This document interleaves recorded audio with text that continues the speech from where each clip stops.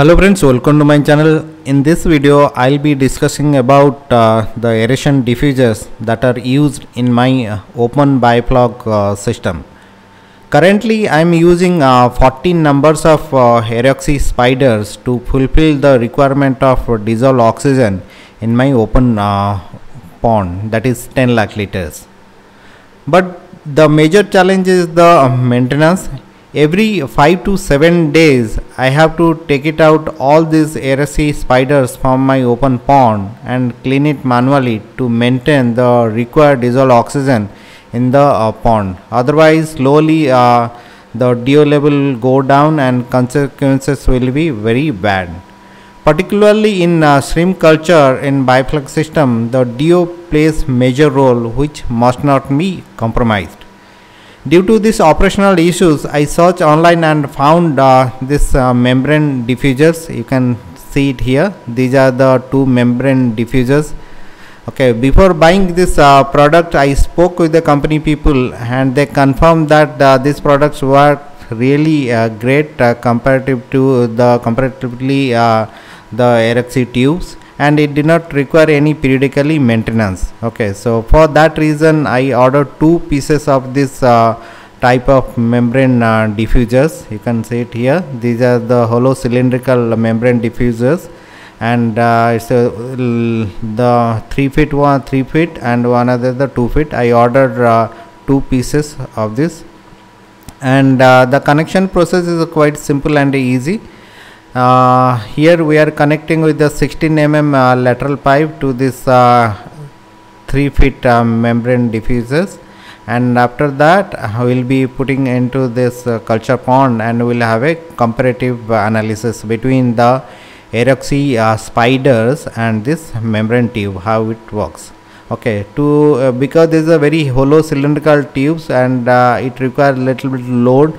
Okay, so that it will stay on the bottom of the pond, otherwise it will come up. For that reason we are putting some load. Okay, so this is the AirOxy spider material I am using here. Okay, and now we are putting into our pond so that we will have a comparative data analysis between the AirOxy spiders and this membrane diffusers. Because every week I have to put so much effort to clean all these AirOxy spiders, which is a very tedious task to do. Okay, so I thought this product will help me to get rid of this maintenance work. For that reason I ordered these 2 pieces. Now let's have a comparison between these AirOxy spiders and this membrane diffusers. Let's now turn on the aeration and you will see the difference between the aeration AirOxy spiders and this membrane diffusers. Now we have already did that. You can see the AirOxy spider produces large amount of bubbles, and the area coverage also large.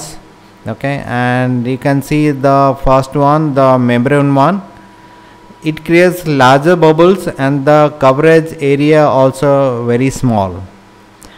Looking at this result, I don't think so this product is going to help me to replace all the spiders, because the bubble size is a bit bigger compared to the aeration AirOxy spiders, and the coverage area also very small.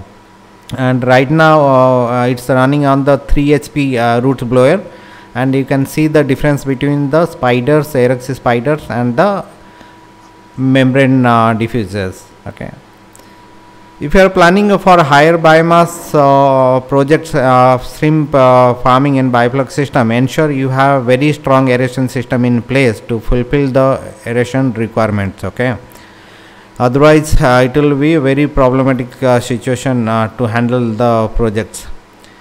Thank you so much for spending your quality time watching my videos. If you have any queries or suggestions, you can post me on the comment section. I'll try to respond you as early as possible. Soon I'll come with some new informational videos. Till then, bye bye, take care and have a good day. Thank you so much.